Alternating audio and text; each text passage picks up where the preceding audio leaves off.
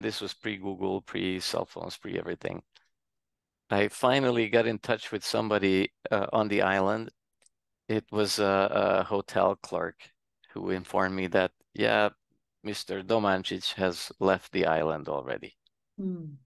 And I'm like, okay, well, where can I find him? I don't know. So that was it. Another 2 weeks go by.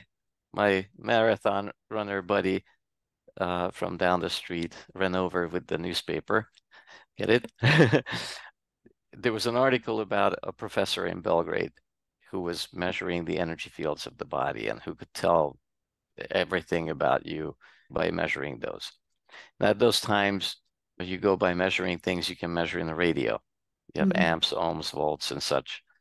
So I was able to squeeze in. I begged myself in because it was last minute, and I said I really needed to get some directions here.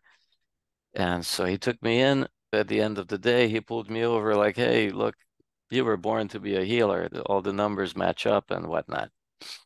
It's great, but they don't teach it at my college. I'm not part of engineering, not part anywhere here. And the one guy I wanted to learn from, I have no idea where he is. So don't worry about it. I got the perfect person for you. And we hopped in the car and the same day drove outside of Belgrade and went to a hotel where he introduced me to Mr. Domancic. Oh, So wow. I was looking for it.